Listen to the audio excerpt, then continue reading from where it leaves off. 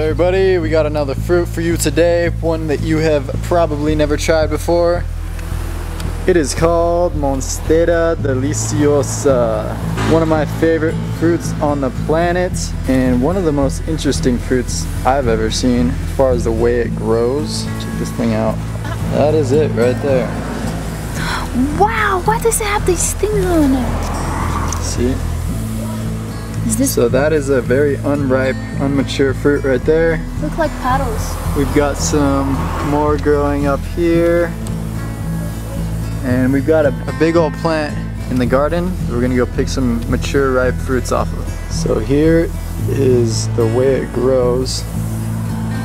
Like a monster. Delicious monster. This thing has got to be prehistoric or something crazy. Beautiful leaf, beautiful plant, beautiful fruit. Let's go get it. In the meantime, look at all of our passion fruit. Boom!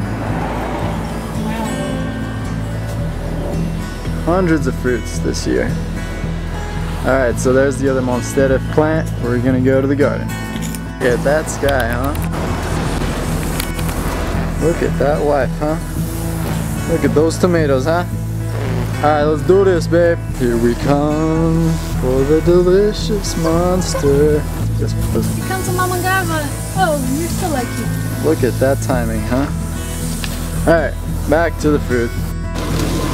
That right there is what you're looking for. This one?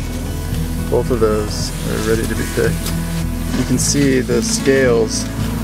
Those things fall off once they're ripe. You pick them just like this and then they ripen up. Just go ahead and snap it right off. There we go. Ah, smells awesome. So the cool thing about these things is they ripen slowly from top to bottom. Whoa! You could theoretically pick these and travel with them, and these scales will fall off one by one. I guess we'll show you. So we're gonna wait till they ripen up and you'll get to see. Just a little sad. Beautiful fruit.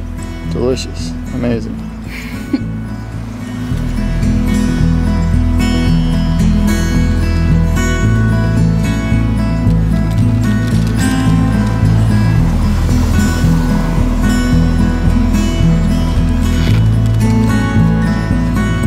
As you can see, the little scales are starting to fall off,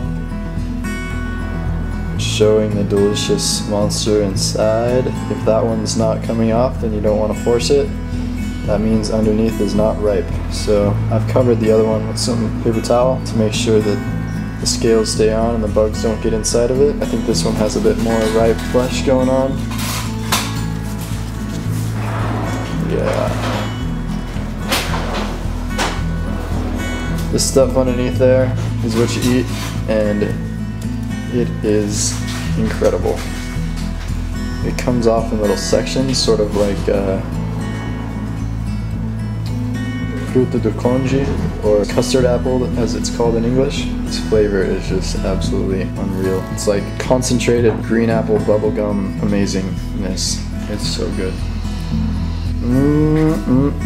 This is incredible. I really want to accumulate all the ripe flesh from a bunch of ripe ones and juice it, because I think that would just be the most incredible juice on the planet ever made.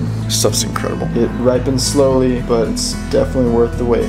Oh yeah, I forgot. If you don't wait till it's ripe, it has these little spines in it that they look like little hairs. You probably can't see it, because like if you've ever had a prickly pear cactus fruit, there's these little tiny mini hairs that'll get stuck in your tongue if you don't skin them or burn off the hairs. And that sort of happens with these. If it's not ripe, if you eat it too close to down here where it's just not quite ripe yet, there'll be these little hairs that'll stick in your tongue and your throat, and it gets pretty annoying. But yeah, just wait. It's worth the wait. Put it in your mouth, chew it, enjoy.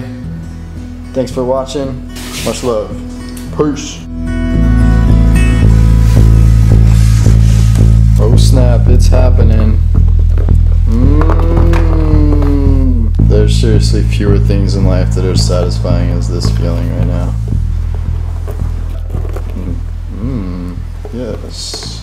Undress yourself, why don't you?